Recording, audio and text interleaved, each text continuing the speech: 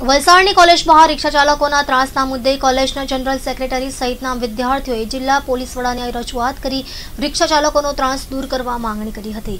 વલસાડ કોલેજના વિદ્યાર્થીઓના જણાવ્યા મુજબ છેલ્લા કેટલાક સમયથી કોલેજની બહાર રિક્ષા ચાલકો અડીંગો જમાવી પડ્યા પાથર્યા રહે છે અને રોડ વચ્ચે ટ્રાફિકને અડચણરૂપ રિક્ષાને પાર્ક કરી તેના લાઉડ સ્પીકરો જોરથી વગાડી વિદ્યાર્થીઓને અભ્યાસમાં પણ ખલેલ પહોંચાડતા રહે છે। કોલેજના જનરલ સેક્રેટરી સહિતના વિદ્યાર્થીઓએ જિલ્લા પોલીસ વડાને રજૂઆત કરી रिक्शा चालकों त्रास दूर करवामां आवे तेवी मांगणी करी हती।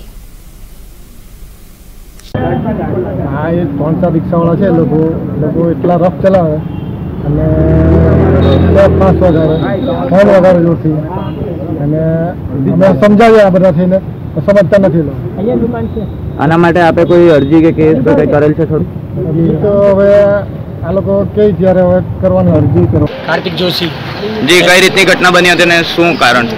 છેલ્લા 2-3 દિવસથી પહેલે તો એમ પહેલેથી ચાલતું જ હતું। પહેલે અમે કંઈ બોલતા નહીં હતા, એમ બહુ માથા ભારે બે રિક્ષાવાળા છે બેઠા, અમે લોકો અહીંયા ધોબી તળાવમાં રહીએ ને કંઈ બી કરવું તો આવીને તમને મારવું ને જોરથી ગીત વગાડે, ત્યાં સુધી ગીત સંભળાવતા હતા।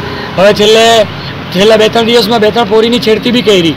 હવે છોકરી લોકો કંઈ પોતાની પેલી ઇજ્જત ખરાબ કરવા માટે ત્યાં જઈને પોલીસ સ્ટેશનમાં કેસ તો નહીં કરી શકે।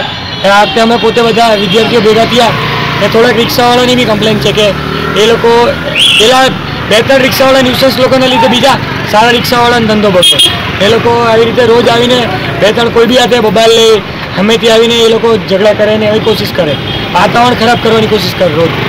આના માટે તમે કોઈ કમ્પ્લેન કે અરજી કરેલ છે કે કેમ? અત્યારે હવે અમે કરેલ નહીં મળે, અત્યારે અમે લોકો હવે કરવા જ જતા છે।